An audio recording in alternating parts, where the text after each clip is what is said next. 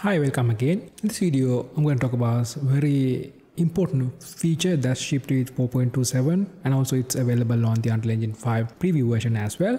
So it's a name reroute node in the material builder that you see here. So as you can see, this is a master material of open landscape material, and it's usually quite clean, but you can see there are some wires from especially coming towards the grass section. Right now, if I want to add more grass, and it looks a little bit messy and I don't really like it. So here's how to fix that. This is a feature, again, comes with 4.27. You go a place like here. So I want to get rid of this mask channel, this wire. Instead of, I need to right click and search for named reroute. So basically now you have add name reroute declaration node. I'm going to click that. Now you can give it a name. So I'm going to type biome b ground. So you can put any name you like.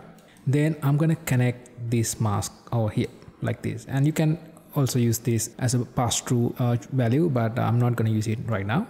Okay, and I'm going to go to the place that used this wire somewhere over here, the beach ground. I'm going to right click, and I'm going to, so basically here that's on the top, name reroutes. You can also search for name as well.